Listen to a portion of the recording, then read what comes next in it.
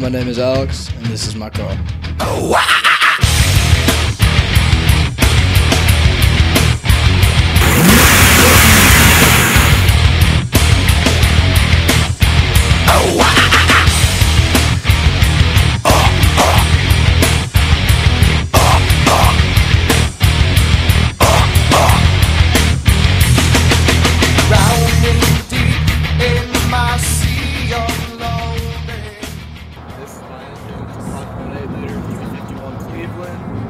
We got 4-valve heads, aftermarket compression ratio, metal rock intake, a Holley mass flow fuel pump, 750 single pump carburetor, full MSD ignition system, roller rockers.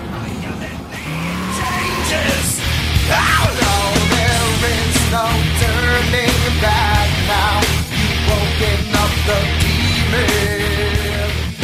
I bought the car back in May.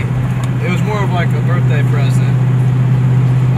We bought it in fair condition. I mean, the biggest problem was it had a dead battery and the old fuel lines were corroded.